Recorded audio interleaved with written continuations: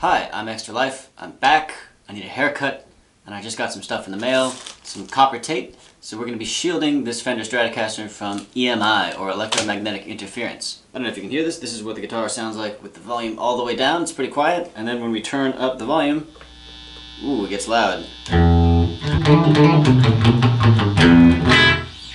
Now, the Stratocaster has a couple tricks up its sleeve. It's got 3 pickup positions and then 2 in between. And the 2 in between are out of phase, so if you use those, you get a lot less noise.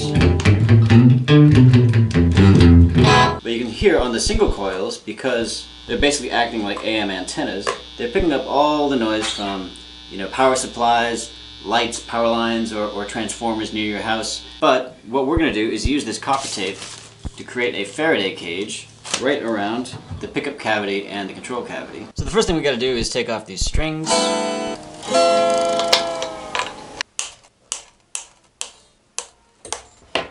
Now that we've got the strings off, we can take the pickguard assembly itself off.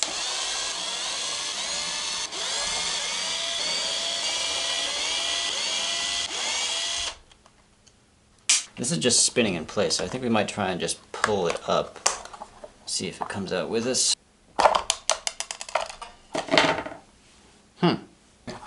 And it's wired in place.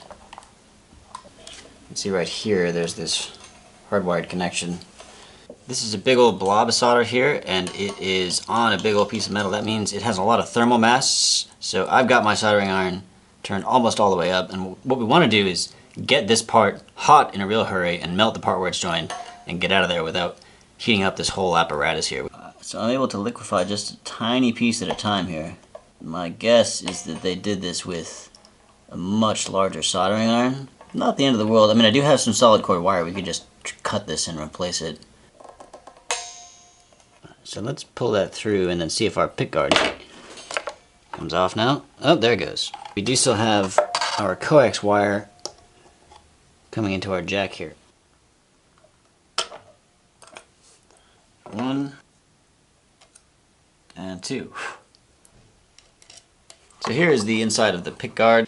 And as you can see, this is an aftermarket pickguard, and it's got aluminum shielding covering the entire surface of both the control cavity and the pickup cavity. I think the original pickguard for this guitar only has the control cavity shielded, so if this were a new guitar that we were shielding, or a vintage one that didn't have any shielding on it at all, that would be step 1, is remove all this stuff and apply either aluminum or copper tape. But since this is already shielded, we're going to set this aside and focus on the body of the guitar, which has no shielding on it whatsoever. This is a 1995 Stratocaster. You can see from the 50-year anniversary here sticker. And I believe 1995 was the last year that they built these things with unshielded cavities. Anything newer, and particularly on the American series Strats, nowadays they use shielding paint, which is conductive paint, has some kind of metal dissolved in it.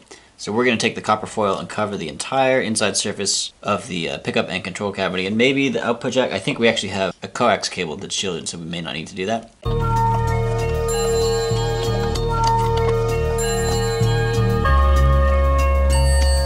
The tape is not going to stick because there's curves, so we're going to make some slits just to kind of chamfer the edge around that curve a little bit.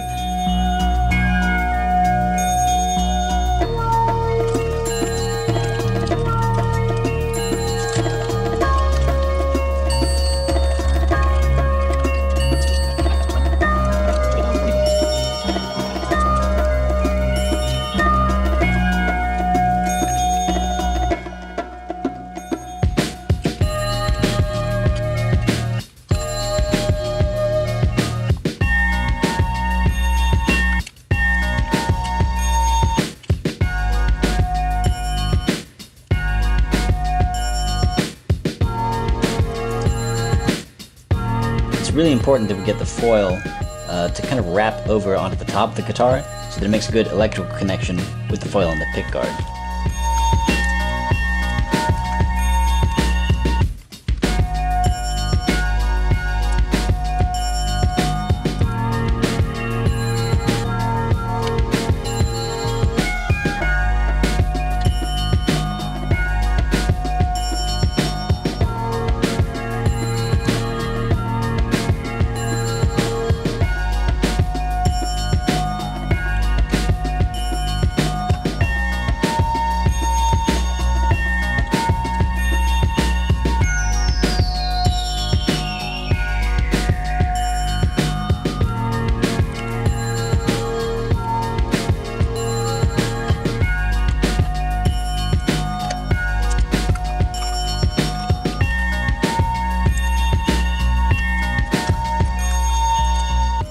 that's done, I'm just going to tidy it up a little bit and put a couple of drops of solder on the joints between the major pieces so that there's guaranteed connectivity all the way around.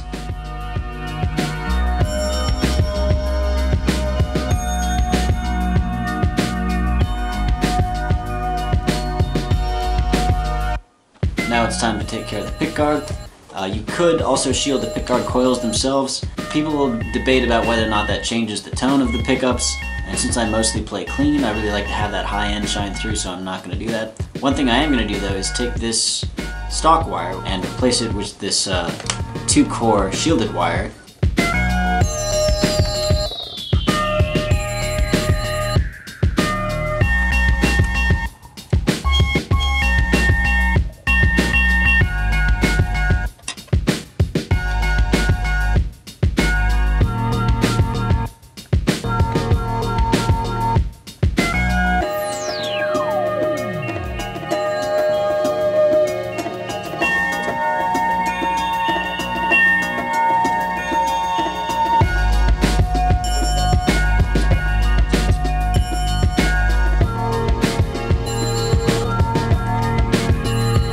Now, this screw should ground the entire pickguard and the controls to the body cavity, and this coax conductor here, well, the shielding on it, should ground the output jack plate once we solder it in place.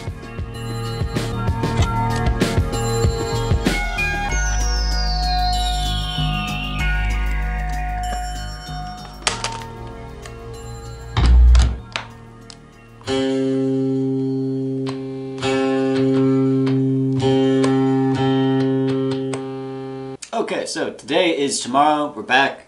I've put this thing back together, and I actually took the strings off and went back in there, and I put in a little grounding stud, which is just a screw through a little piece of brass that I took from I guess it's a spade connector. Is it dead quiet? No, not exactly. Most of the noise that's still coming through is what's called 60 cycle hum, and that's coming in through the tops of the pickups, and you can tell because it gets louder when the guitar is facing a certain direction, but it is a little bit quieter. I do have some new strings on it, and I like the way it sounds, so let's play some music.